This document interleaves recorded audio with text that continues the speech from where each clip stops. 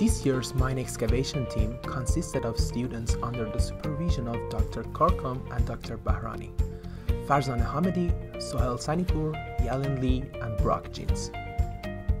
The main objective of this project was to investigate brittle failure and corresponding spalling occurring at the boundaries of the tunnels in an artificial material environment.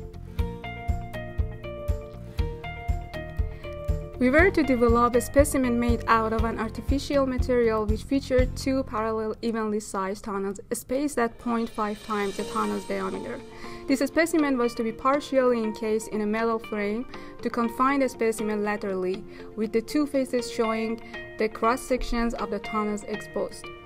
The specimen was to be loaded with a distributed load on the top surface with a metal plate, and we were to predict and to observe the outcome to such a loading. Laboratory produced data obtained from specimens made from an artificial material consisting mainly of plaster would be used to develop a computer-simulated model. This artificial material was selected as it closely resembles brittle failure behavior. It is commercially available and it is workable. The establishment of the design of all components of the tunnel specimen could then be determined and the outcomes could roughly be predicted. The tunnel specimen would be created, loaded to failure, and the result observed. In the previous year's mine excavation class, a similar study was conducted by Ryan Zeberth and Saeed Nazuri under the supervision of Dr. Korkum. They simulated a single tunnel in an artificial plaster material with unconfined boundary conditions with a distributed vertical loading. Ryan and Saeed recommended to increase the curing time of the tunnel specimen, ensure that the top and the bottom of the tunnel specimen is level, and to apply confinement at the sides. Ryan and Saeed produced a video titled Spalling in a Massive Rock Under High Stress and can be viewed on Dr. Korkum's YouTube channel. Starting briefly with the theoretical aspect.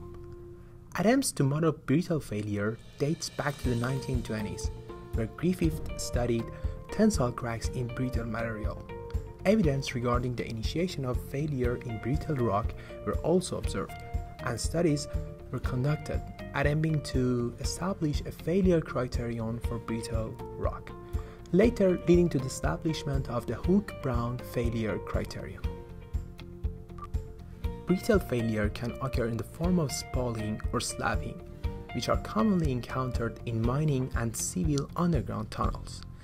Detaching slabs from the roof and/or side walls can either occur gradually in the form of progressive spalling or when certain conditions are met, in the form of rock burst, with an audible sound in a violent manner. The nature and the extent of the failure are important parameters in tunnel and support design. We needed to select an artificial material, find its strength parameters, and a respective curing time. We selected a quick-set plaster of Paris to be the main ingredient of our artificial rock material, with a small fraction by mass of diatomaceous earth. By mass, our mix design consisted of 45 parts plaster of Paris to 1 part water and 32 parts water to 1 part diatomaceous earth. A cylindrical cast made from a longitudinally cut steel pipe was used to produce our representative specimens. The cast, when joined, had an inside diameter of approximately 54 millimeters and a length of 135 millimeters. The application of a vibratory table was used during the pouring of each specimen and for the duration of the curing time. Each specimen was stored in an enclosed unit with a relative humidity maintained at approximately 50%.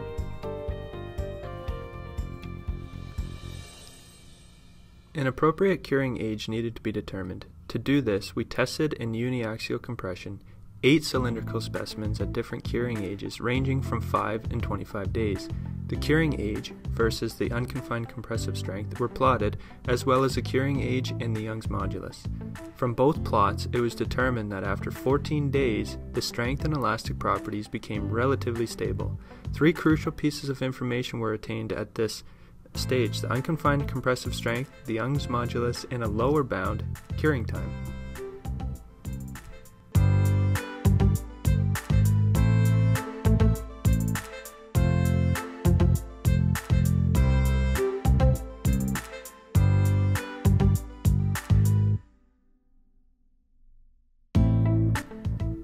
A single cylindrical specimen was prepared and cured 14 days for the purposes of obtaining tensile strength data. This specimen was cut into 6 discs and Brazilian testing was conducted on each disc. A consistent Brazilian strength was achieved and was correlated to a direct tension strength. To get the proper dimensions for the tunnel specimen block, we studied the effect of frame dimension on the stresses acting on it by running a series of elastic models with different block dimensions encompassing 2 tunnels. It was determined that a suitable design of an artificial material block would have the dimensions of 40 cm by 45 cm by 25 cm. The artificial specimen was prepared in a wooden mold with 2 ABS pipes placed at the middle. Prior to pouring the specimen, the pipes were taped with a plastic tape at their connection to the wooden mold to prevent leakage. Additionally, to diminish the frictional resistance between the mold and the artificial material, the internal sides of the mold were coated with Vaseline. While on a vibrating table, a specimen was carefully poured.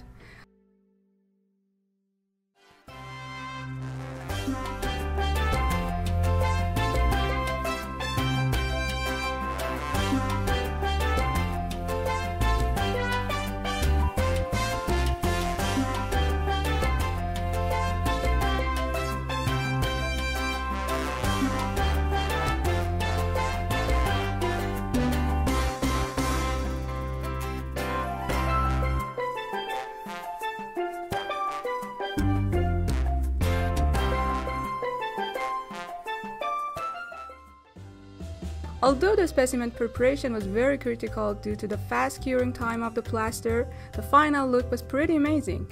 Finally, the block was cured for 21 days in an enclosed unit with a maintained relative humidity of approximately 50%.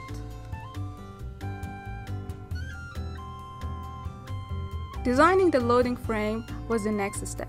It was our goal to make a frame that was relatively simple and effective. The metal frame was made of 2 aluminum side plates tightened to the block with a combination of long threaded steel rods with nuts and washers which could easily be adjusted. These rods located at the front and back of the block in a configuration that allowed for easy visualization of the events expected to occur in the tunnels during loading. To transfer the axial loading of the instrument to the distributed loading, an aluminum plate was used. This design allowed us to confine the specimen in 2 directions and gave us the ability to observe the failure process through the cross-section of the tunnels. After we set up the frame and the cameras to capture failure properly at both free sides of the block, the load was applied on the specimen by the aluminum loading plate.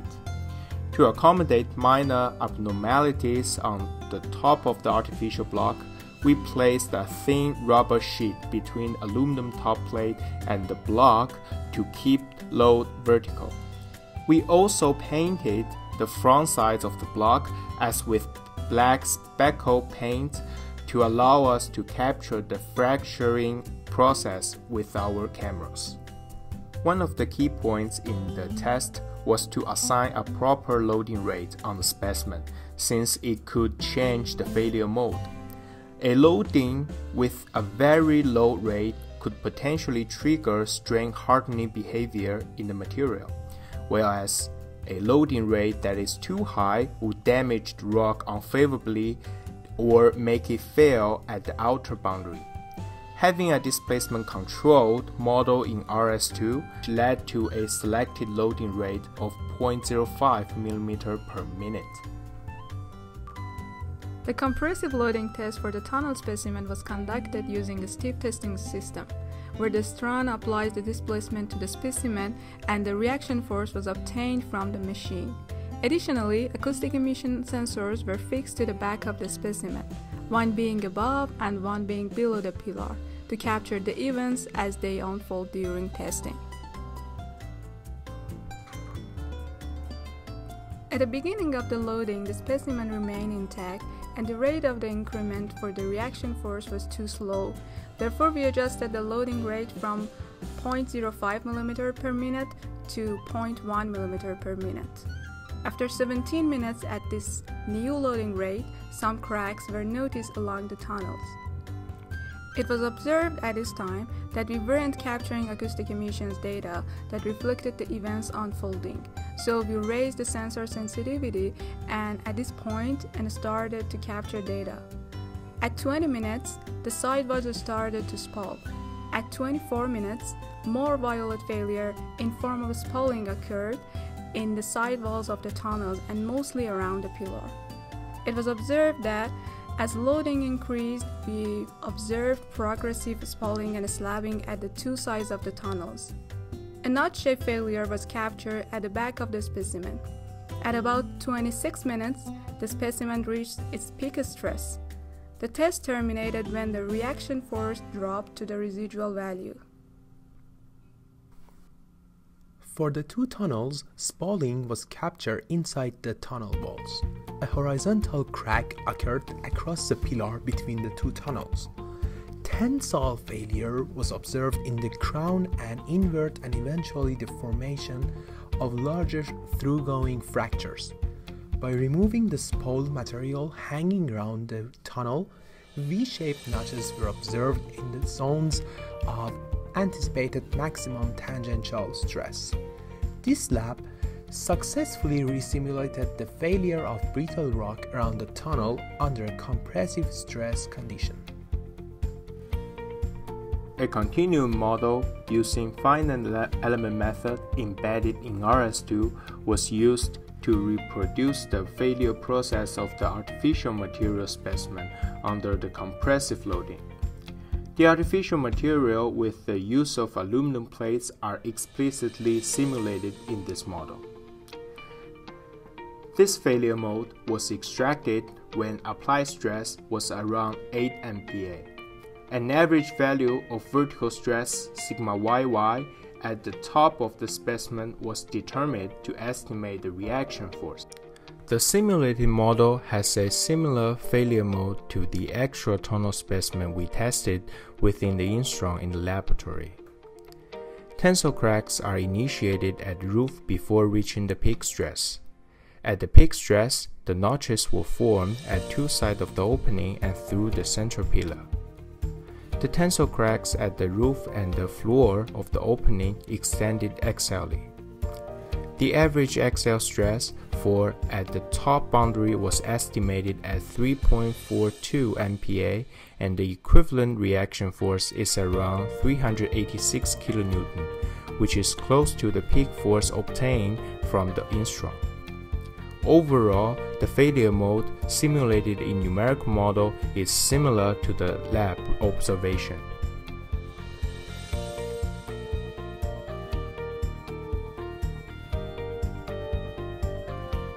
In a team of 4, we successfully developed a brittle rock twin tunnel specimen that upon loading experienced failure as was anticipated.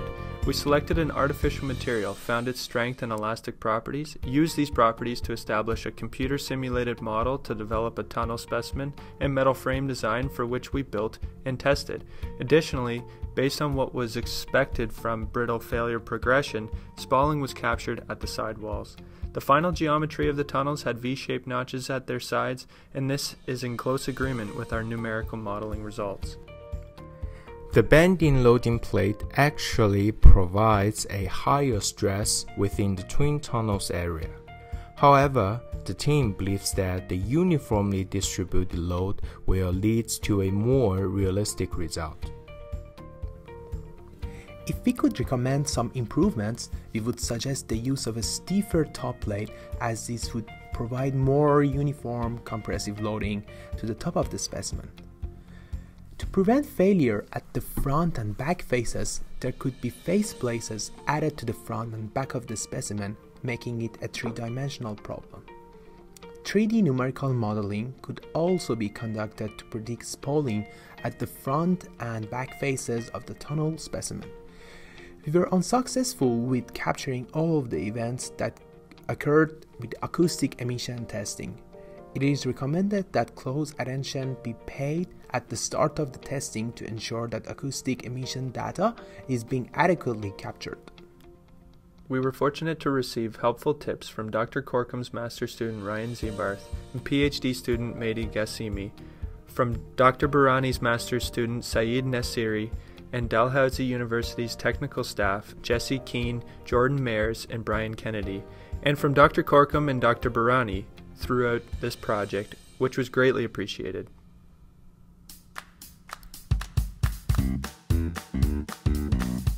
Cylindrical cast made from the longitudinally cut steel pipe was used to represent the site.